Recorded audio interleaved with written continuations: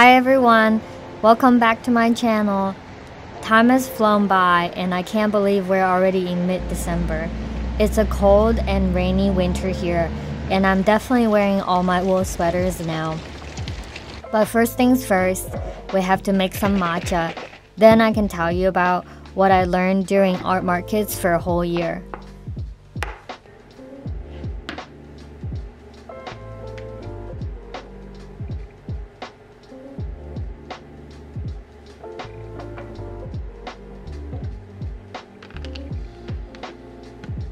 This year, I specifically focused on doing art markets.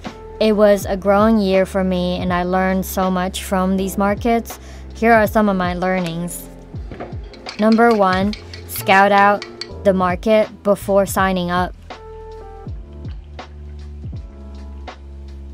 If you've never participated in art markets before as a vendor, I highly recommend going to the art markets you're planning on attending to see what it's like. You can scout out who's selling there. Will there be other vendors who have similar work with you? What are the clientele vibes?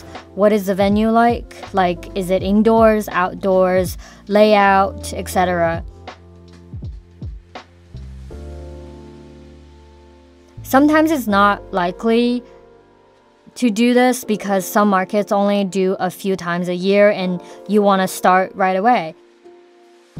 If that's the case, I would scout out their Instagram page for prior events, saved stories, and websites to see how much engagement they have, how many followers, and who are some of the prior vendors.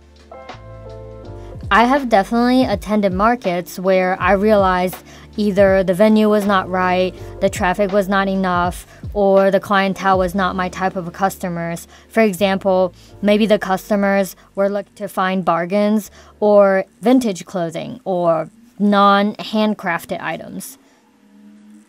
So of course, everyone's targeted audiences are different. Maybe you do need a different set of audience than mine, so definitely tailor the requirements to your own markets, your own location, and art medium. Number 2, budget your market display spending. Now you've decided to participate in an art market and you will be understandably so excited to start preparing. It's definitely essential to get the right display and stand out from other vendors, but before buying the next beautiful display on Amazon, it's best to first figure out your needs. For example, like what is your table layout, spaces, and type of displays.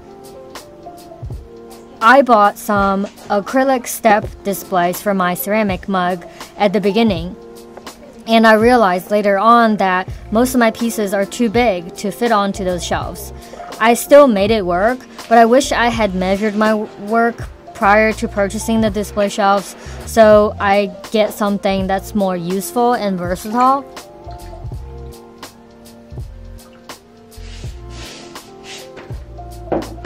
If you don't know where to start, I would start with some basic wooden crates from IKEA. I will link them in the description. You don't have to get them from IKEA. A lot of big box stores like Walmart, Home Depot, Sam's Club, Costco would carry them.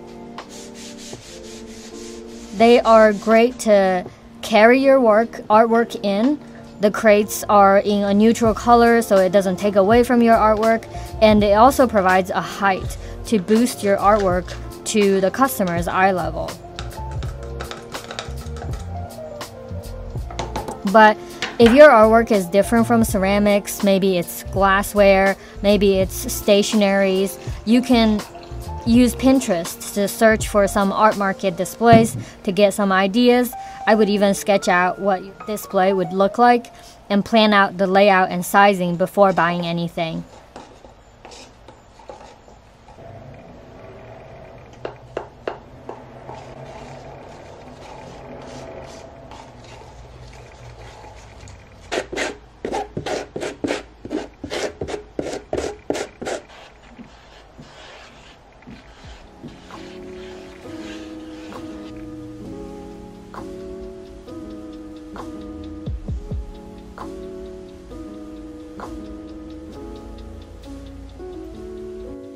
Number 3, keep track of your market revenues and expenses.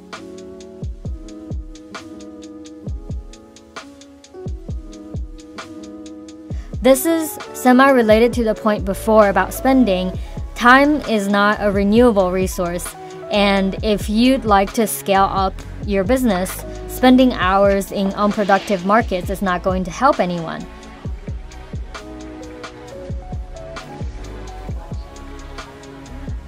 In order to figure out objectively which market is better for you, you should track the income and expenses for each market.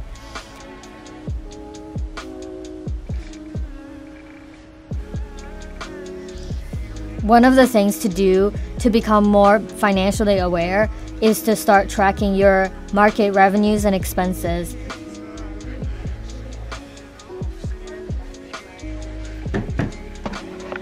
It doesn't have to be complicated. All I do is I bring a little notebook with me during markets and I write down how much I paid for the booths and how much I made that day. At the end of the year, I can look back and evaluate which markets I'd like to do again next year and which ones I'd like to eliminate.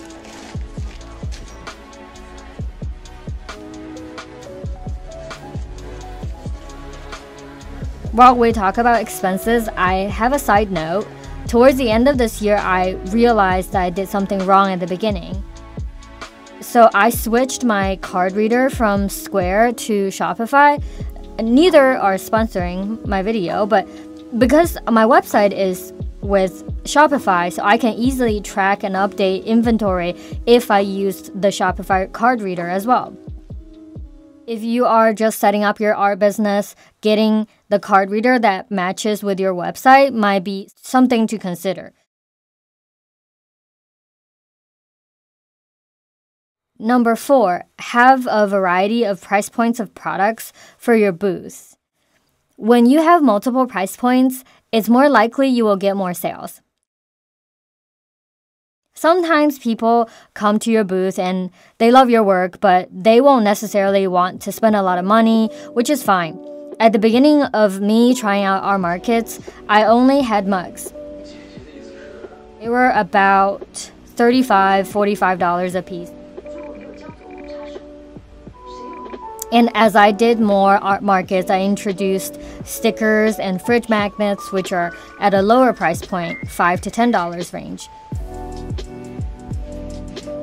I also introduced intricate pieces at a higher price range, about $55 to $65, for different customers to choose from.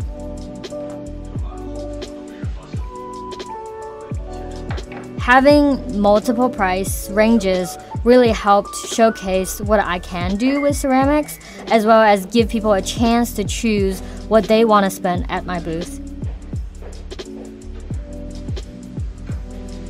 I find people are more willing to come over and talk about my ceramics when I have a variety of things on the table as well.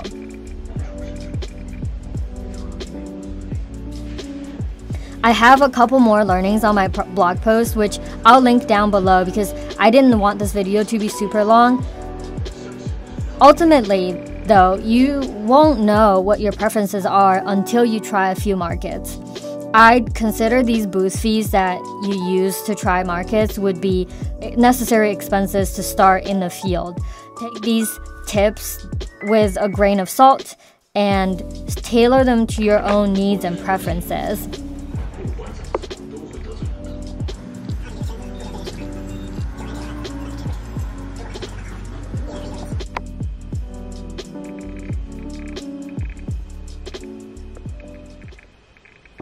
Now, I wanted to update you on my recent adventures. I took 2 weeks off in end of November and beginning of December to visit Costa Rica. During that time, I did some snorkeling for the very first time off a small island called the Cano Island on the Pacific Ocean.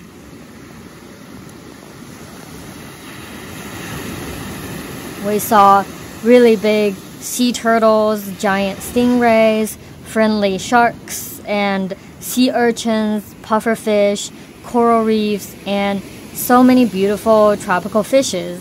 The ocean is so blue there. Although towards the end I did get a little seasick, but it was totally worth it.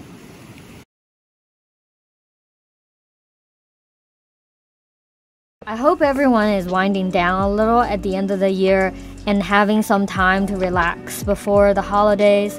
Thank you so much for stopping by, and I'll see you next time. Bye!